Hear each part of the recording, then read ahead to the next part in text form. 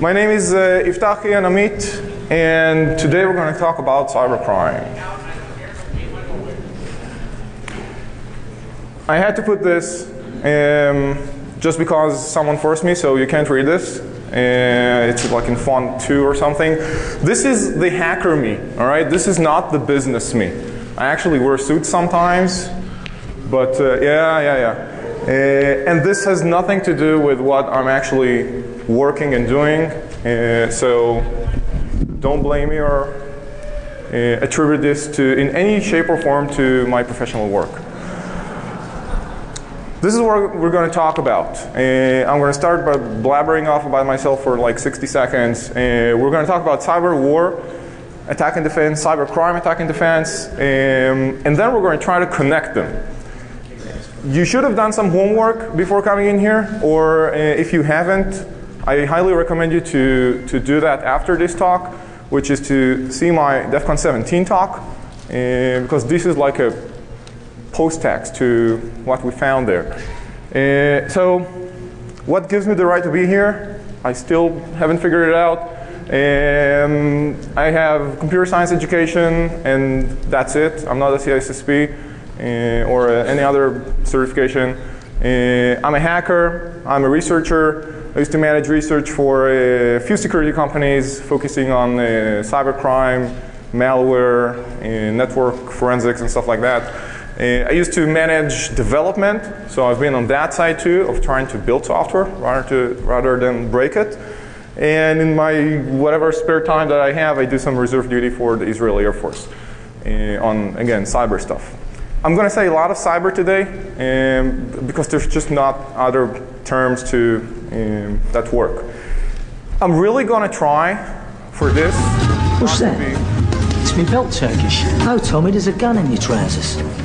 What is a gun doing in your trousers? It's for protection. Protection from what? The Germans? Yeah. If you do catch me fucking around and just throwing FUD, throw something at me so I'll know I'm wrong, and please shout, because I can't hear everyone from here. If you got anything to say, if you want to go bullshit or something, just stand up and say it. I'll be more than happy to amend this presentation and add info into it or remove info from it as needed.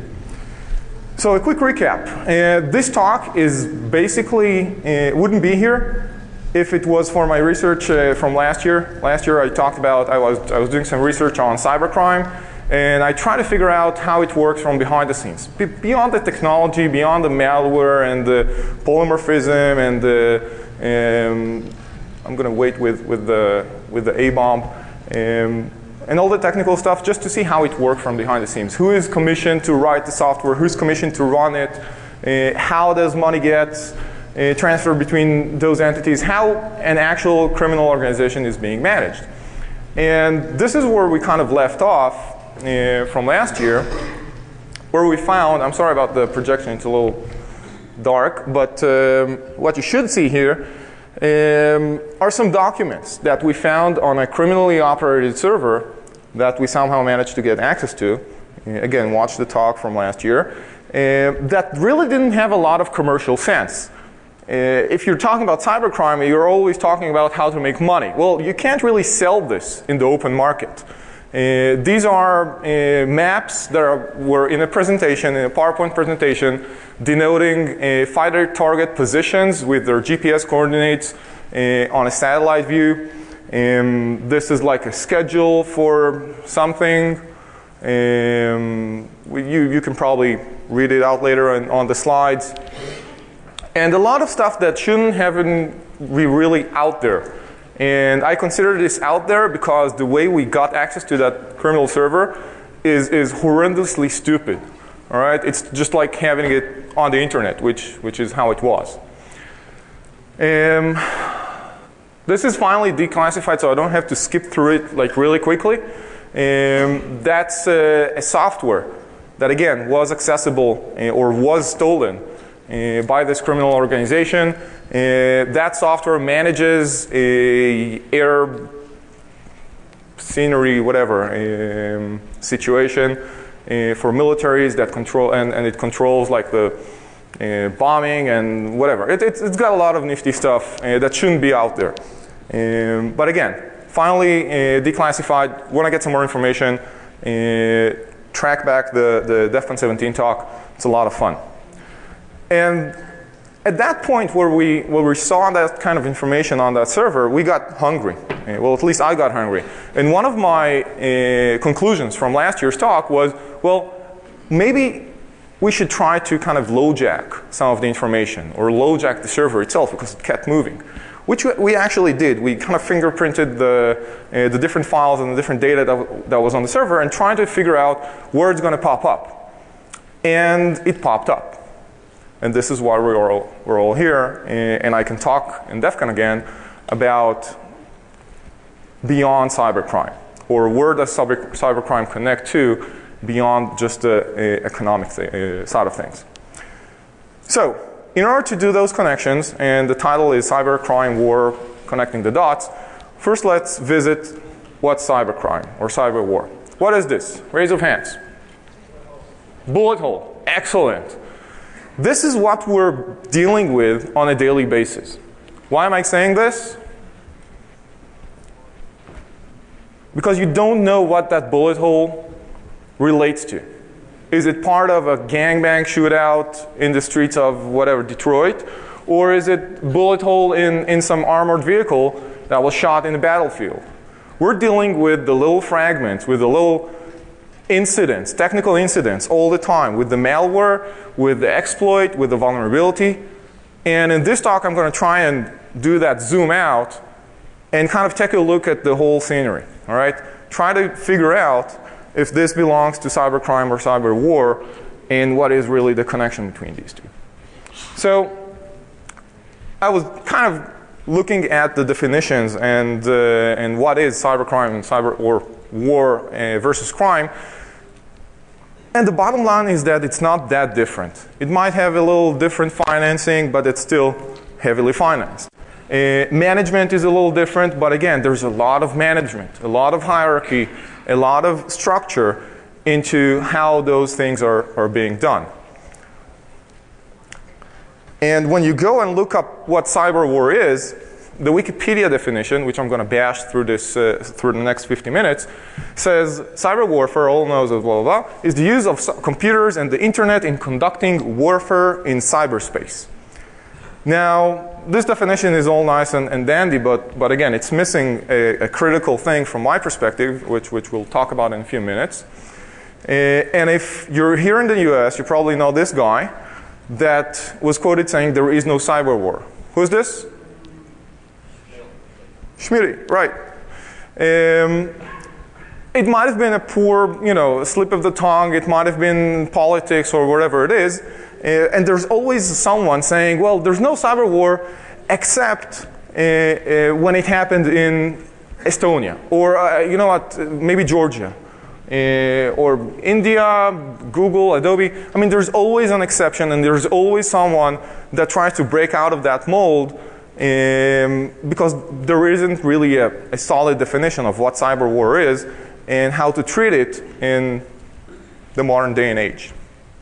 And what we're going to try and do here is really make the connections between the dots. Really do connect the dots. We're going to look at some past events, cyber war events, and try to figure out where they came from, what was the MO, and how do these things connect in the global perspective. Cyber war is not only state versus state. All right, it's not only Kremlin versus DC. It's neither just spy versus spy. All right, there's a whole area for cyber espionage, which does happen all the time. And from my perspective, cyber espionage is the pretext of war. It's countries preparing for war, therefore they're conducting espionage on an active level to make sure that they're going to be ready when the actual war is going to happen.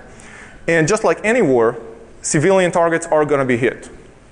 All right, there's going to be collateral damage at cyber war as well. We're not just talking about taking down a SCADA system here or taking down some military system over there. All right, we're talking about carpet bombing, DDoSing civilians, And just like any war, propaganda and public image is also a big thing of it.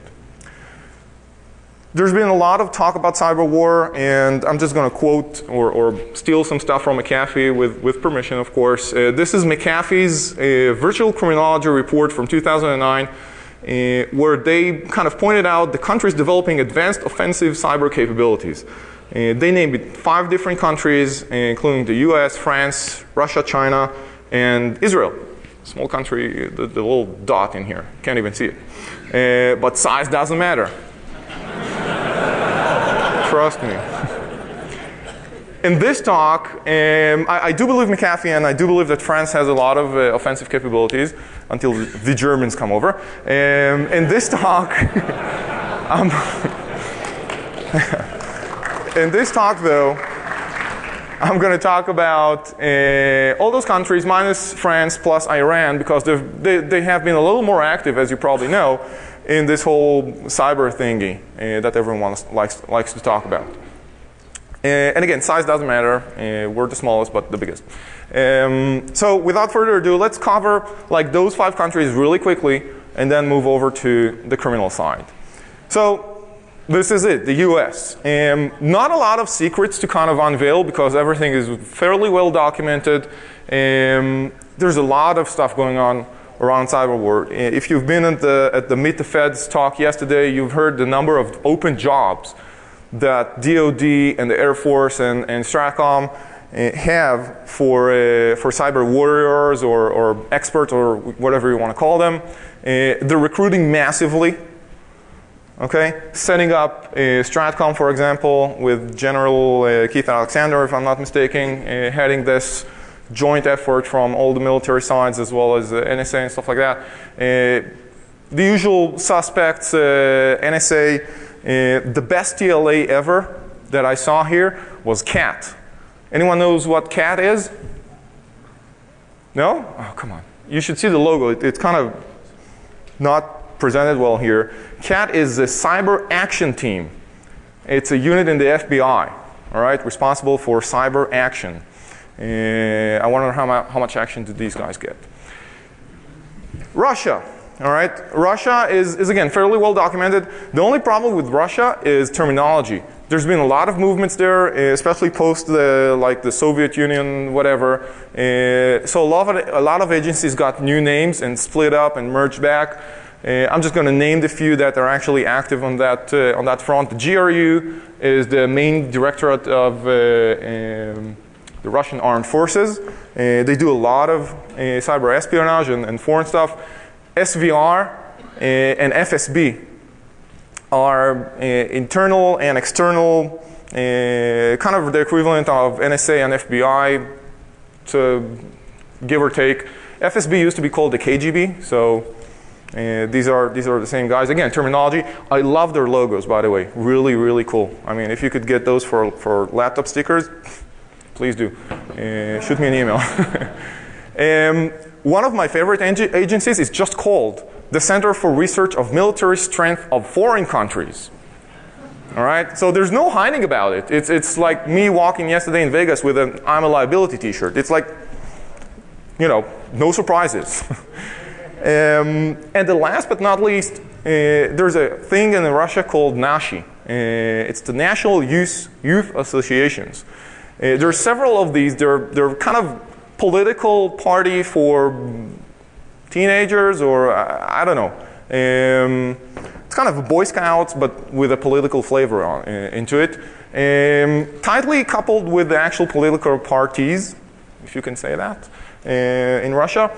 And these guys carry out a lot of actions that the party wants them without being directly connected to like government decisions. So remember these, we're going to talk about them in like 20 minutes. China. There have been enough talks about China. Again, read the Northrop Grumman report. It's got a lot of information that was kind of available before, but they just kind of concentrated it and summarized it very, very well. Some people call it old. I just tell them, you know, read it through because it's got a lot of scattered information that was available before, so it might be a little old, but in a very well formed manner. These guys run the 3rd and 4th General Staff Departments for electronic countermeasures and SIGINT, and signal intelligence, which basically mean offense and defense, respectively. And yes, these guys have been practicing, all right? Tighter Rain, Google, whatever. They have the capabilities, they have the knowledge, and they definitely have the infrastructure and the hierarchy to run all those attack and defense. Iran. That's a little kind of shady. Not a lot of information. The one thing that you may notice in Iran is the amount of growth they went through in the past 5 years in terms of internet connectivity, and this is fiber connectivity. Okay. By the way, the telecommunication infrastructure company it's like the monopoly for internet communication in Iran is the government telecom monopoly and works very, very closely with the Iranian armed forces. Okay, so everything is controlled by them. If you thought that the Chinese Great Firewall is strict, check out Iran. All right, it's even worse. Last but not least, Israel. You're not going to see anything interesting here because this is all Google stuff. I can't really tell you like from the trenches stuff, so it's going to be a little boring. Google it. There's a lot of information, and again, it's going to give you some perspective on what's going on. IDF is like the main actor in terms of cyber offense and defense, adding a lot of attack capabilities. Okay, again, Google, you'll find this. In the IDF, they have C4Is, which you guys have here as well. Command, control, communication, computers, and intelligence branches in all the different branches of the military. So you have intelligence, Air Force, and Navy. Staffing is mostly homegrown, and people get actually trained in the Army to do cyber stuff, which is a little different again than here, where you can recruit people to join the government or the military to do some cyber stuff after they've gained their profession out in the industry. And again, last but not least, Mossad. Again, it's a fancy word for NSA or some spy agency, but it's not that secretive anymore. They have a website. Sorry. They have a website with like job section on it. So you can actually check out the jobs, and based on the open jobs they post there, you can kind of figure out what they're doing in terms of capability building and infrastructure. So let's get back to CyberWar, and let's bash once and for all the Wikipedia definition.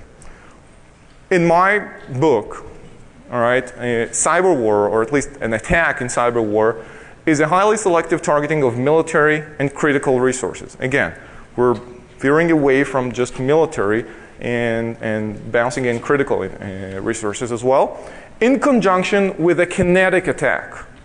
All right, this is war. This is strategy broken down into tactics. So you move tanks and platoons on the ground here, and to support them or to complement their movement and attack or in defense and whatever it is, you run a cyber attack, all right, on the military that they're facing, on the area that they're going into. You want to blank it out, whatever it is. Or just DDoS a region, okay?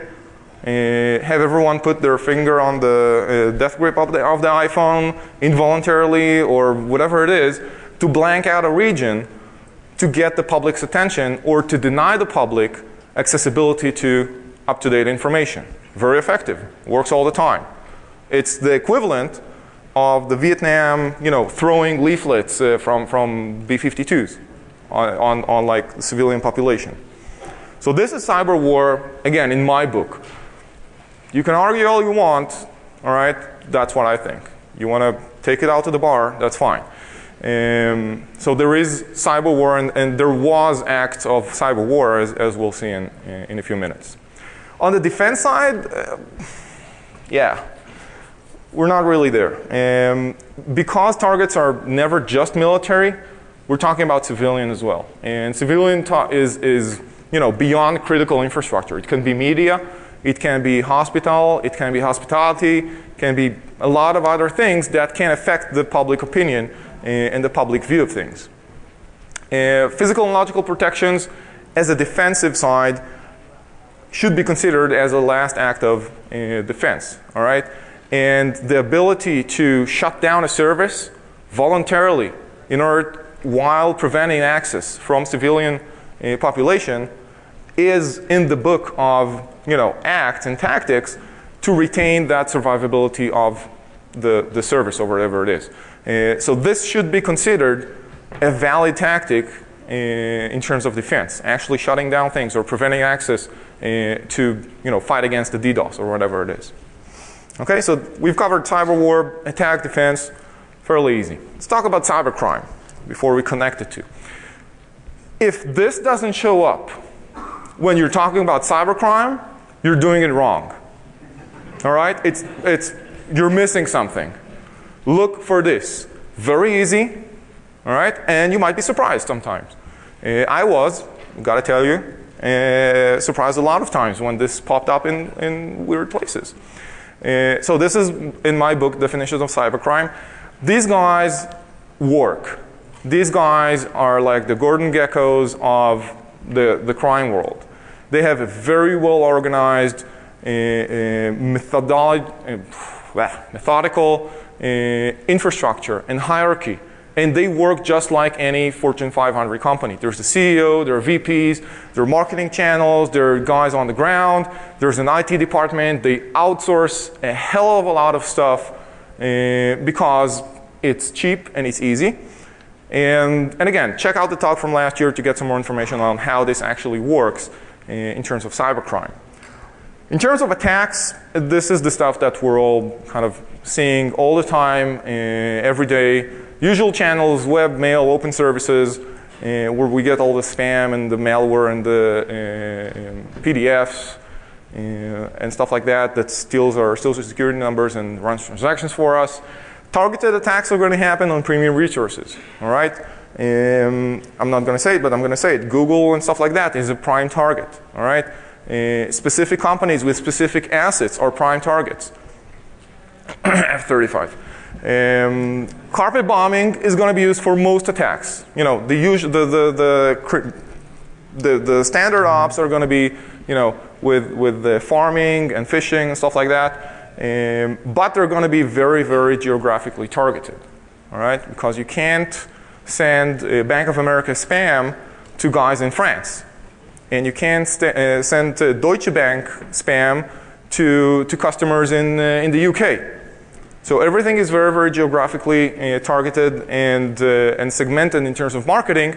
Hence, again, the structure above it. All right, you're going to have bodies or organizations specializing in specific regions.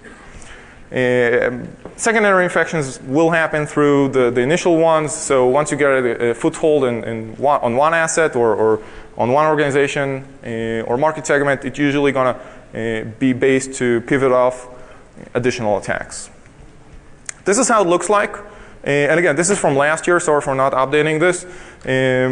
These are the effects of a single criminal server in terms of the sites that it infected or compromised to carry on their attacks. Okay, so we mapped out, we lit up a point. This is obviously an approximation. It's not like for every domain and URL that was compromised to include malicious attack code, and we put it geographically. Now you have to remember that server from last year did cater for at least 5 different criminal organizations. All right, this is like SaaS for criminals. So everyone was running their own regional thing, and again, you can kind of see that with the focus on east and west coast of the U.S., the western part of Europe, and some scattered attacks, East Asia, Australia, and some of Brazil and South America. This is how it looks like in terms of the actual groups. All right. Once you start tracking back, whose account is it on the server that runs the attack on those URLs, and whose account is another one, and you map it out with intelligence information from law enforcement and your own kind of open source intelligence, you can kind of focus down on the groups that actually run the criminal operations. So again, it's not a big surprise. These groups specialize in their specific geographical regions. In terms of ammunition, this is one of my favorites, Zeus. If you don't know it, if you want to copy, just ping me. Very easy, all right? And this still baffles like 99% of AVs. If you click here, build loader, you're going to get a new copy of the actual Trojan, the executable, with a very, very low detection rate. And if it's not low enough for you, just click again, and again, and again, and again. You can test it on VirusTotal or test it yourself. It's got a GUI. I mean, seriously. It's got a config file. You tell it what you want to do, which websites you want to attack, which websites you want to alter on the user's browser. This is, all right, and again, I'm going to get a lot of crap for it, an APT. It's an advanced persistent threat. It stays on PC. It goes fairly well undetected, and it's very advanced. You can do a lot of neat stuff with Zeus. It's got a web portion to it as well. That's the command control center. So every bot, every instance of that loader that you've built that gets installed on a victim's machine pops up here. You can filter this by, again, geographical regions. You can group them together to form different administrative groups. This caters for multiple users. So you can have, and again, you can have different permissions for different users managing this system. This is, you know, this is the shit. You can drill down, obviously, issue commands, look at the data that was harvested from those PCs. You can filter them by connection speed so that you can group the fastest connections into a group called DDoS and the slowest ones for a group called check later, and so on and so forth. It's very easy to use. Again, you don't need to be like an Uber hacker from DEF CON to do this. You can be, you know, my mom. This is fire and forget. Defense. Again, I hate those signs, but you know, what can you do? We have antivirus, malware, spyware, rootkit, Trojan. Tons of companies that make a lot of money.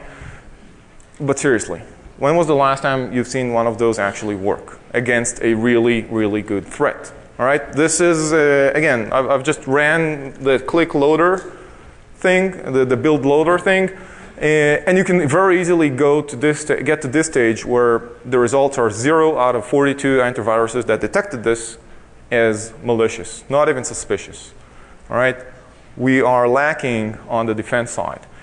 And then you have guys saying, well, but we have firewalls and IDSs and IPSs and stuff that runs on the network with agents and Tron and stuff like that. But seriously, all of that, those attack vectors go through port 80 and 443 and 53.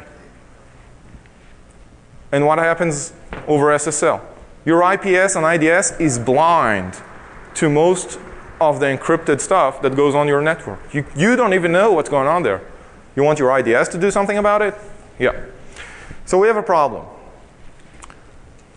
How do these two connect? I've talked about cybercrime, I've talked about cyberwar, and my claim is that cybercrime is being used to conduct cyberwar. All right? These are the dirty workers of the governments that carry out their, you know, nasty attacks.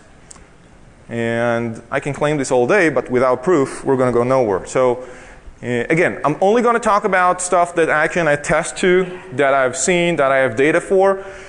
You're going to probably want to say, hey, Ian, you missed this and that. And fine, I might have, but I haven't seen like actual data from it, so I'm not going to include it here. One of the things, you know, the first thing that comes to mind when you talk about cyberwar is Estonia. It's been bashed to death. And I don't feel like talking about it because it's fairly boring. And it didn't have a real kinetic act in it. So yes, a lot of people made their careers over, you know, analyzing this to death. Read about it. It's interesting. Next. Israel. Let's cover some interesting events. CyberWar in Israel. We have two events that can be constituted as CyberWar events in Israel. They happened during Cast Lead and the Second Lebanon War. All right. Again, Google it. It's not that difficult if you're kind of weak on Middle East history. I don't blame you. One of the interesting incidents is that the Palestinian TV was hacked as propaganda. All right? So you just hack the TV and broadcast whatever shit you want. Love Israel and stuff like that. Run for your houses. Your leaders don't like you. Whatever you want to say there. Easy. Everyone's got a TV these days, even the guys in Gaza. Another event, which is much more interesting, is this. Can anyone knows what this is? What? Syria. All right. This was my birthday present, September 6th. All right, remember, you want to send me some stuff. 2007, this came out. This is a Syrian nuclear facility. All right, and this is how it looked like on December 6, 2007.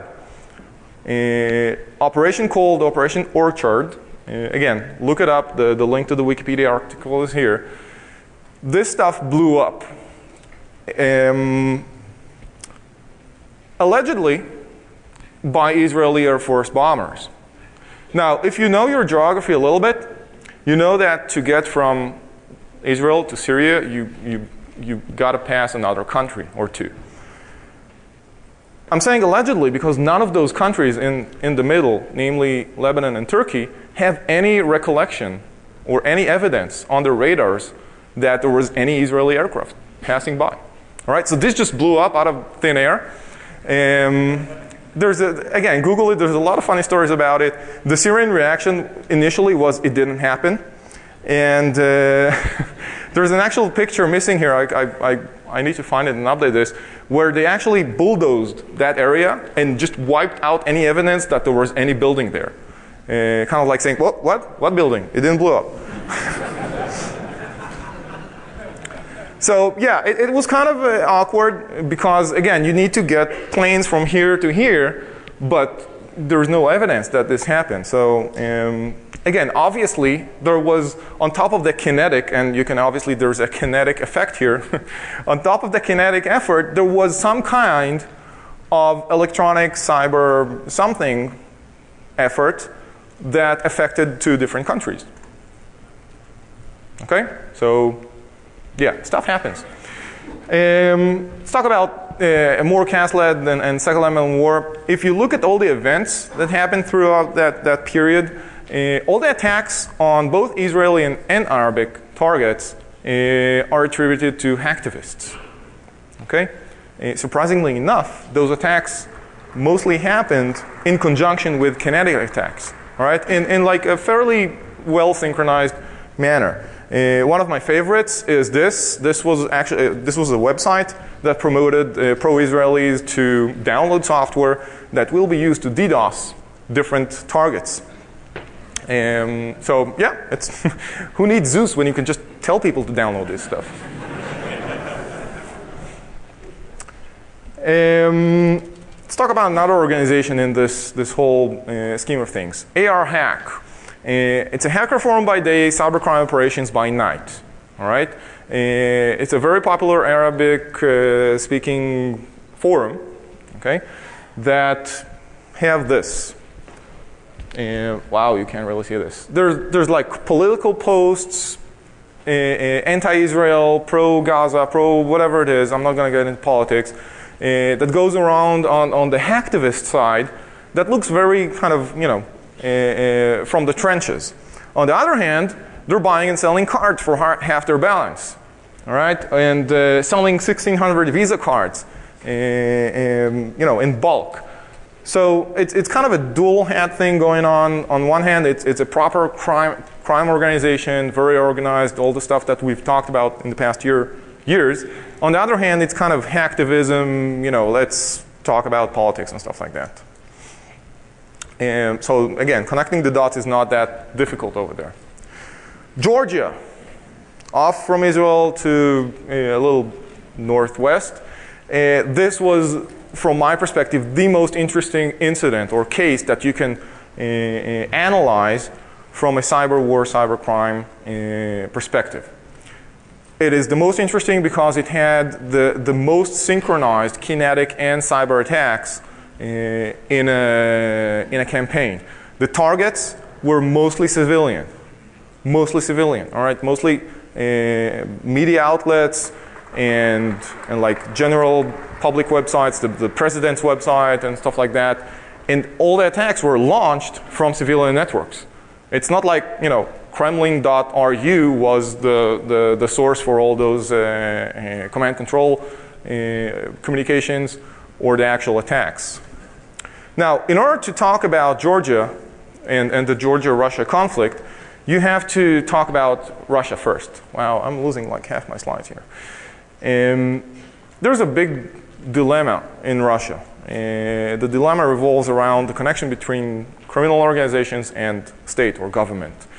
If any of those names make sense to you, you know what I'm talking about. All right? These are all companies, like legitimate companies, that are Russia-based or Russia-connected that have a very, very strong affinity to criminal outlets and to criminal activities.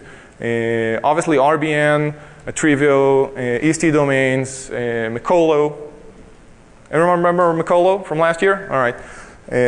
These all have connections back into the Russian government and the Russian politicians that basically allow these things to keep running. Let's map out just a few of those connections. Again, this is like an offhand, quick connection. I'm sure there's more, but just to understand things. HostFresh and the UKR telegroup are hosted by Trivio, which is a customer of EST Domains, which is a customer of RBN, the Russian Business Network. If you remember the Russian Business Network, it went down in 2008. When it went down, it was moved to China, HostFresh. Then it came back up to Russia and kept running because, again, there's no one to stop it there. It's not like people got sued or fined. RBN's network providers are also UKR Telegroup and HostFresh. All right? Very highly connected. When you talk about EST Domains and Mikolo, you know these guys are actually bad guys. All right? There's no doubt about it. There's enough proof to say they have criminal affinity. If you talk about RBN, you know they're highly connected to the Russian government.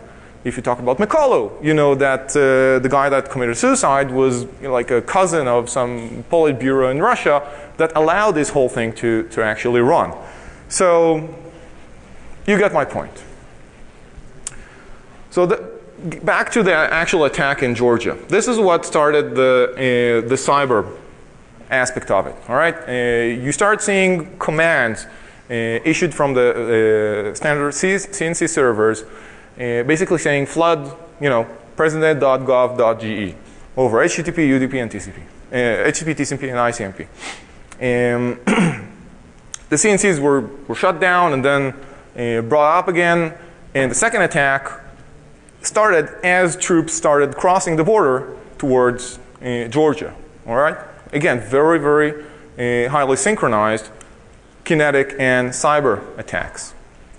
Now, the interesting thing about those command and control servers is that they were, again, they were used to attack all those media outlets on the president's website and Kasparov's website because there's a thing in Russia because Kasparov was Georgian and they don't like him. So they're like, yeah, add Kasparov to the thing.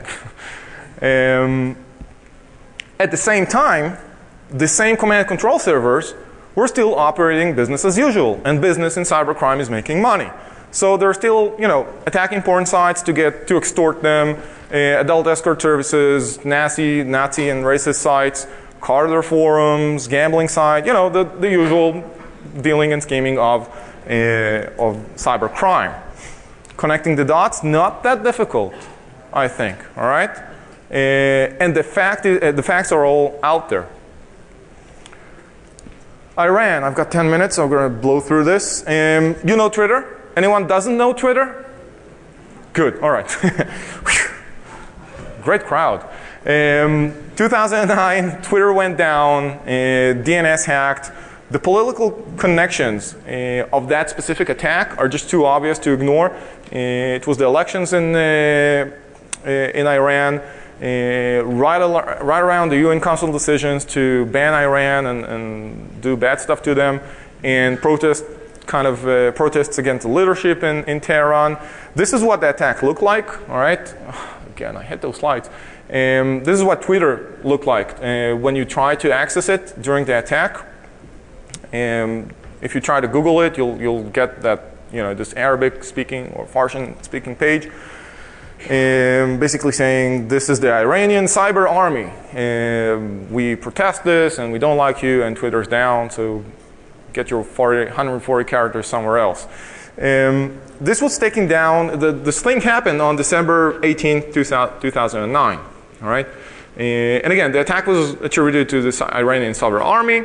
Until December 2009, by the way, if you were following those kind of intelligence forums and stuff like that, there was no Iranian cyber army. All right? This is like a new thing that happened just for Twitter. But if you, again, closely look at the affiliations between the groups, you realize that the Iranian cyber army is actually part of a group called ASEAN. It's a Shiite group of, again, hackers and activists and stuff like that running inside Iran.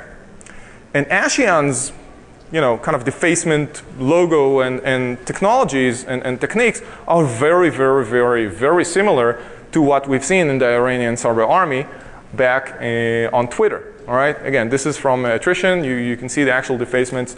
And they use the actual same HTML template to push onto the defaced sites. And again, just check out the forum, get someone who speaks Farsi or Arabic, and you can see how it operates. To make things a little easier, this is a pic from the Iranian cyber army subgroup inside the ASEAN forums. They have a section called War Games. I shit you not. And in those war games, you can see the post from like one of the trainers or whatever you want to call them, leaders, saying, all right, the war game target for this week, month, whatever it is this website. They have rules of engagement, scoring. It's kind of like capture the flag, but for real. Yeah. And the targets of that capture the flag is not some, here's a VM image, you need to protect it or attack it. Chester County Natural Gas Authority, all right, out of South Carolina somewhere. This is a target practice, okay? You can't make this shit up. It's in the forums. Go see. And the target changes every time there's a new war game. So these guys are actually practicing on critical infrastructure or Chester County, just infrastructure targets as a practice for the actual, D-Day when things are going to really happen. Now let's take a look another quick look at the 18th. What other big thing happened on December 18th? Can anyone point out like a big event? No? Oh, seriously. The same day that Twitter went down, everyone was so fucking busy complaining that they can't tweet from the restroom or whatever it is, that the Iranians seized an Iraqi oil well across the border. Okay? No one remembers this? Come on, it's ground troops moving the border, crossing the border. It's ours now. And no one notices this. Why? Because Twitter's down and everyone's busy trying to get Twitter back up. Coincidence? I don't know. Maybe. I don't think so. Baidu, again, another incident between Iran and China this time. A little more recent than this 2009 thing. Again, same thing. Look at what happened around the time when Baidu was taken down. So let's sum things up a little bit on the Iranian kind of cybercrime connections. ASEAN Group, their usual kind of MO is DDoS, side defacements, credit cards, botnet herding, the usual stuff. Iranian Cyber Army is a subgroup running inside ASEAN, doing strategic attacks and war games and training on critical targets or interesting targets in the US and China. Okay? The line differentiating between cybercrime and cyberwar, not that clear anymore. All right, connecting the dots, very easy. Let's talk really quickly about China because we're running out of time. China was very interesting in terms of the recent happenings, APT, Google stuff. Google was down not as, Twitter, we lost a few hours of DNS. It was down on its knees begging for, Adobe, same thing. And I'm just quoting this because the wording from the statement, the PR statements for both Adobe and Google were kind of similar. I was fortunate enough to help analyze or whatever it is other companies that were hit by the same attack. So the MO was as OD and IE to get into Adobe, Google, and other 40 different companies. And the initial reaction was that the Chinese are here. It's like the Germans. The only problem was that all of the attacks had the same kind of mark of a cybercrime attack, just like the ones we've seen before. All right. APT was used because everyone was fucking baffled. It's like, what? We're just going to say it's malware again? No, this is APT. It's very sophisticated. The US response to it, again, very funny. Beg my non-political correctness. We look to the Chinese government for an explanation. The ability to operate with confidence in cyberspace is critical in modern society, blah, blah, blah, blah. Hillary Clinton. So we look to the Chinese government. Why are you looking at the Chinese government when it could be anyone that launched the attack from China? And the mark is very clear that this is like a very criminal, MO. The Chinese reaction was classic. Wasn't me. It wasn't me. You can't argue with that. You just can't. Try arguing with a 4-year-old. It wasn't me. But it wasn't me. All right, we get it. It wasn't you. Classic. All right. The connection between state and crime, I mean, the incentive and the mutual benefits are very, very obvious. If you let people run off your infrastructure or stuff in your country, internet doesn't have borders. So attribution, first time I said it in a cybercrime talk, wow, a cyberwarfare talk, attribution is a problem, and you're not going to get it. It's a win-win situation for every country.